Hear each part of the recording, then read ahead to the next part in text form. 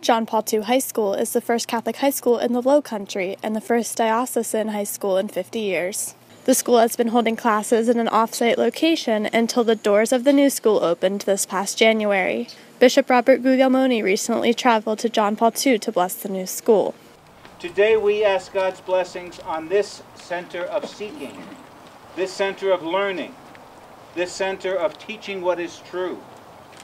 We ask that those entrusted with the education of the youth in this institution may faithfully teach their students how to join the discoveries of human wisdom with the truth of the gospel, so that they will be able to live up to it in their lives.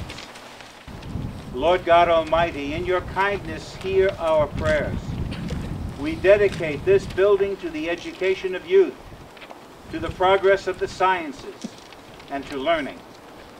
Make it become a center where students and teachers will search for the wisdom that guides the Christian life and strive wholeheartedly to stand by Christ as their teacher, who lives and reigns forever and ever. Amen. The school currently offers 7th, 8th, and 9th grade and plans on adding a grade a year until they reach 12th grade.